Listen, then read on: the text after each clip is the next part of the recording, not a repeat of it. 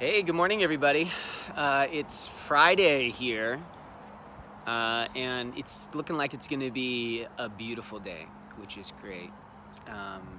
Hey, so I'm just going to jump right into a little devotional this morning because I think that's what we need. We need God's Word.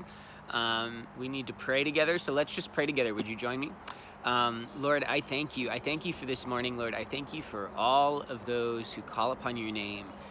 Lord, that we can have a confidence, Lord, that you walk with us, that you hear us. And Lord, I just ask you that now. Lord, I ask you to, as we're going to stop after this video, Lord, each person watching it, and just pause and just wait upon you, Lord. I pray that you would just meet us all here, Lord, that you'd calm us, Lord, and renew strength to your people. Lord, we just ask you that in Jesus' name. Amen. All right. Hey, well, I'm just going to read to you a little bit of Psalm 4. And as we just go along, I'm just going to share a few little thoughts I've been having this morning. This is just a crazy time. You know, like there's times in my life where I've been like, you know, like they do in the movies, like, oh, this must be a dream. Like, this can't be real. But the last couple of weeks, it's felt like that so much. But I think this is really happening, guys. I think this is really going on. It's crazy to think about. But we are just in an unprecedented time of global pandemic. That's the reality. Which is not a first for the world, right? Christians have gone through this for centuries. And Christians have walked out of it. The church has walked out of things like this stronger in the past. And so my hope is that our church and the church in America and the church in the world can just grow through this difficult time. That you personally can grow through this difficult time. That you could have just great hope in the midst of it, and just a strengthening of your relationship with Jesus throughout it. So that's my hope and prayer for you and for myself. So we're just going to be reading in Psalm 4 for a second, okay? So the pericope, the little title of the psalm, in my translation at least, is Safety of the Faithful. Safety of the Faithful. Those who trust in Jesus are safe. All right, so here we go. Psalm 4. Hear me when I call, O God of my righteousness. You have relieved me in my distress. Have mercy on me and hear my prayer. What an awesome way to start just a meditation on the Lord. Just the psalmist does what I think we need to learn to do. That is to remind ourselves of who God is. He is, as he says, the God of my righteousness, the one who has sustained us, the one who calls us and shows us what it is to trust, to walk with him, to love other people. He's God of all righteousness, God of righteousness, the one on whom our righteousness, our security, our faith is founded.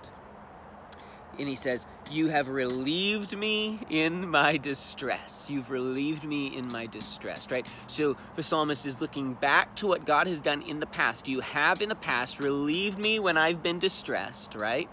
And then is anticipating God's continued action in the future. And says, have mercy on me and hear my prayer. So what does the psalmist do? In a time of distress, the psalmist, in this case, it's, is this David? Yeah, a psalm of David.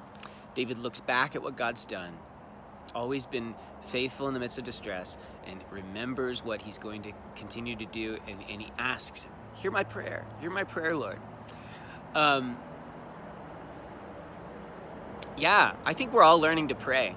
I think it's great that we've been doing the prayer course. If you haven't been out on that on Thursday nights, we were at it again last night, number 6.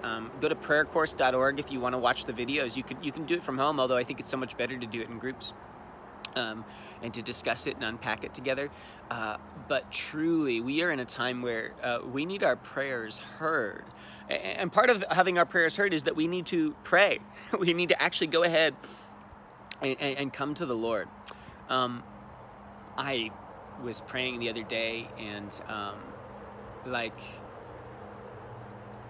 You know, sometimes you just have moments where you just realize, oh man, I've not been doing this right, and I can see now something that I didn't see before when it comes to prayer. And you know, personally, I'm just a guy who likes to help. I like to solve problems, other people's problems, not my own problems, right? I don't oftentimes bring my own problems, my own distresses before the Lord. And I'm just having this moment, and I kind of had realized this over the last couple weeks, and so I was just sitting before the Lord, and I just gave myself permission.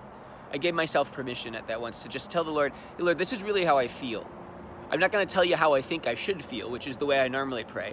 I pray like this. I pray, Lord, I'm upset, but I know I shouldn't be upset. You ever pray like that? Don't pray like that. Can I just say, I mean, just from experience, like, it's good, I mean, look, it's good to temper our own attitudes, but at the same time, we have to come to the Lord in honesty. We have to come to the Lord and be real about the way we're feeling. Yeah, we shouldn't self-justify before the Lord, but I think we do have to come with all of who we are. And if you right now in this time, if you're angry, if you are disappointed, if you are frustrated with the government, with your family, with your circumstances, if you're nervous about finances, you just come to the Lord with all of that. Come to the Lord with all of that and say, Lord, hear my prayer.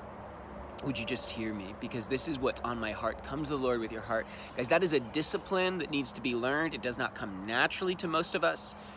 If that does not come naturally to you, I would just encourage you right now, go to the Lord, say, Lord, hear my prayer. Remember his faithfulness. All right, let's keep going here. How long, O you, sons of men, will you turn my glory to shame? How long will you love worthlessness and seek falsehood? But know that the Lord has set apart for himself him who is godly. The Lord will hear when I call to him. So David is just looking at the world, a world that's just messed up and where people have just totally forgotten who God is, totally been bent against him, right? But he says some things that are true there. In verse 3, he says, know that the Lord has set apart for himself him who is godly. Him who's godly. So what does it mean for you and I to be godly? Well, I mean, for us, that's that we are in Christ Jesus. We've trusted the Lord. He's forgiven our sins, and now we walk in fellowship with him. Now we walk in newness of life. You and I have a new way of living, a way of communing with the Lord that we did not have because before we were children of wrath, but now because of the sacrifice that Jesus has made on our behalf, because we've put our faith in him to deliver on his promises, now we are children of God. We are godly. We have a relationship with God that we didn't have before. Something is totally fundamentally changed in us. Now, I just want you to remember that. Remember that, like, all those weeks ago when life was normal, like, you had this relationship with God. I don't know how long you've been walking with Jesus, but at some point you crossed that line, I imagine, where you said, Lord, I'm going to trust you. I'm going to give up the ways of the world, the ways of myself, the ways of my own self-justification, and I'm going to let you be righteousness in me. I'm going to let your sacrifice be the thing that just grounds me and sustains me. I need you to remember that right now. Because, guys, if his promises were true, that he was going to hold you, sustain you, make you his child, if they were true back then they remain true now. You have every reason to have that same joy that you had then, that joy of salvation. You have that reason to have that now. And if you as a person, you've never done that, you never put your trust in Jesus Christ, you can do that. You can trust God in the midst of a crazy time when everyone else is freaking out. You can trust the Lord. He can be your safety. He can be your comfort. And you can say, along with David, that the Lord has set apart for himself him who's godly. He's going to set you apart. You can trust in him. It doesn't mean bad things won't happen in your life. It doesn't mean your life's going to be hard, but it means this, that the Lord will hear when you call to him, just like it says there at the end of verse 3. The Lord's going to hear you. He's your Father. He listens. He cares for you. What a promise that is. Okay, let's keep going. Verse 4. Oh, and I love this one. 4 and 5. Be angry and do not sin. Well, we've heard that one before. Be angry and do not sin. Meditate within your heart on your bed and be still. Offer the sacrifices of righteousness and put your trust in the Lord. Boy, I don't know, man. been on Facebook and Twitter and just looking around, and I think we need to hear that one. Be angry, but do not sin. So what's the difference there? Like, well, I mean, we can talk about how, well, there's righteous indignation, and then there's just total anger. Man, I don't know, but here's what my thing. These are my 2 cents, right? Look at people do things that are wrong, and that should be a cause for us to be angry. When there's not justice, when there's not righteousness in the world, yeah, we should be upset about that. But don't sin. You know what? The truth is that we're here in this moment, and God saw it coming. But a lot of times, man, we can just be mad at the world. We can be mad at God because we think that the Lord has done something that he should not have done. I think that's probably sin. So I think we really have to just stop and say, man, with all of our reacting, and we live in an age of reactivity. We're constantly reacting. I have to, whatever, respond on this social media thing. It seems to be my duty to have a reaction to everything around me. In the midst of all of that, I think we have to just check our reactivity and just say, Lord, if you've brought me to this day, how can I be angry in it? Like, how can I rail against it? Like, if you've brought me here in the midst of this difficult time, like how can I sin by being so resentful and bitter in the midst of it? Guys, we cannot do that. We cannot do that as Christians. We need to be light. We need to practice peace in the midst of this time. We need to be angry, sure. When there's unrighteousness, be angry, but do not continue on in all the despondency, in all the anger, and all the bitterness of this age. Guys, let's not do that. That is sin. We don't need to be doing that. But instead, and I just love this, let's just read this real slow. Instead, be angry, don't sin, and do this. Meditate within your heart, on your bed, and be still. What's the first thing you do when you wake up? Do you just pick up your phone and start reading the news? Can I just tell you, don't do that. It's hard. I mean, it's hard. It's hard, but I think we have to learn new habits. Meditate within your heart, on your bed, and be still. Don't think and just go endlessly into what ifs, and what do I need to do to prepare, but just think about the Lord, think about who he is, and be still. Be still. Just rest in him. Think about his promises. Think about the things, all the reasons that you have to be confident in who God is, because he's going to watch over us. It's going to be great. Offer the sacrifices of righteousness and put your trust in the Lord. Guys, if there's one way we worship him, that's it. You put your trust in him. You put your trust in him. You trust him for the things that you have. You trust him to get you through this time. You trust him to work out the relationships around us. And so we seek him in prayer. We seek him all the time. We're called to do that. That is what you're called to do, to live this life of seeking, trusting, looking for the Lord. Let's keep going, finishing up in verse 6, 7, and 8. There are many who say, who will show us any good, right? There are many bitter people in the world, freaking out. Lord, lift up the light of your countenance upon us. You have put gladness in my heart more than in the season that their grain and wine increased. I will both lie down in peace and sleep.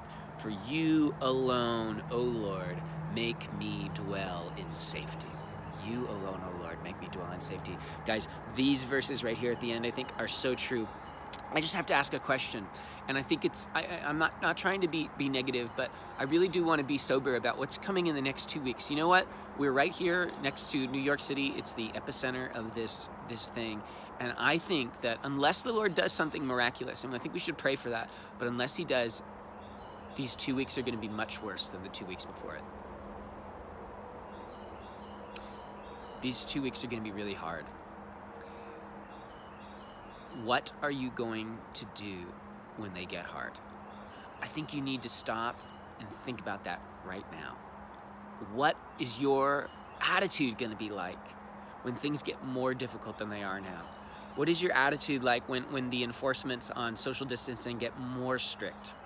What's your attitude going to be like when everyone around you is really nervous and anxious? What are you going to be like in the midst of that? What are you going to be like when things get hard? When everyone around you is just saying, who will show us any good? When everyone around you is cursing the Lord that way, what are you going to be like? Will you pray along with David here, Lord, lift up the light of your countenance upon us? Because guys, in the midst of this difficult time, that is what we need. We need to see the face of the Lord. Nothing else is gonna save or help in this time. We as believers have to know that it's His deliverance and His peace and His righteousness that's the only way forward for us in the midst of this. You gotta set your heart upon that. You have to be a minister of that love and that grace and that mercy that only Jesus Christ can give. And we need to say along in verse 7 here, you have put gladness in my heart more than in the season that their grain and wine increased, right? So back in all those awesome times when we had an amazing economy and we were allowed to, go outside and go to church and gather together, you said you have to be able to say, you have to seek the Lord in such a way and know Him and have peace in your heart where you can say, you have put gladness in my heart more than in those times. Guys, you have so much time to be with the Lord right now. Wake up early and seek Him. I need to do that. I'm sleeping in too late. I need to wake up earlier and seek Him. I need to trust in Him. I need to walk in Him all the more in order to be prepared for these difficult times, in order to be prepared for the 2 weeks ahead of us. I need to be worshiping the Lord all the more, singing out to Him, crying out to Him, praying to Him. Guys, we need to be prepared for what's coming so that we can say, you have put gladness in my heart. We're going to lie down in peace and we're going to sleep because He is the one who makes us to dwell in safety. I pray that for you guys right now. I pray that you dwell in safety. So let's just go to the Lord and pray. Lord, I thank you for those who are here, Lord, and I just pray, God, that you would truly make us to dwell in safety, Lord. Lord, that you'd give us peace, Lord, peace in the depths of our soul because we've turned our eyes to you and seen your face, Lord. Lord, let us be people who are leading others to see you and your goodness in the midst of this time. Lord, give us your peace and your rest, Lord. We seek you now. In Jesus' name, amen. Guys, I would just encourage you now, stop this video. If you've made it all this way, stop this video and just take 5 minutes, take 10 minutes. Just sit before the Lord. Meditate in your heart. Ask Him for that peace. He'll deliver it. He'll give it to you. You just got to seek Him. Guys, it's going to be great. There's going to be difficult times, but we're going to be amazed at what the Lord does if we seek Him. All right. See you guys later.